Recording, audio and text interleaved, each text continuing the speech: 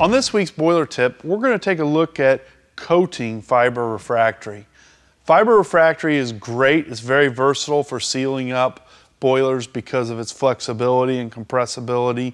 But if we've got fiber refractory that's in the stream of the flue gases coming through, for example, this rear door goes on the end of the main firing chamber of our vapor power, we need to protect that loose fiber from being removed or eroded by the flue gases going by.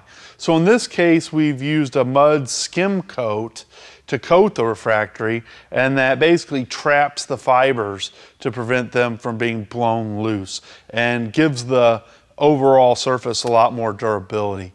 There's also a rigidizer you can spray that will form a crust or a sealed surface on top of the wool. And basically, if we've got fiber that's compressed, we don't have to rigidize or coat it. But if we've got it where it's exposed to the flame, we're generally going to add a layer of a refractory coating for protection.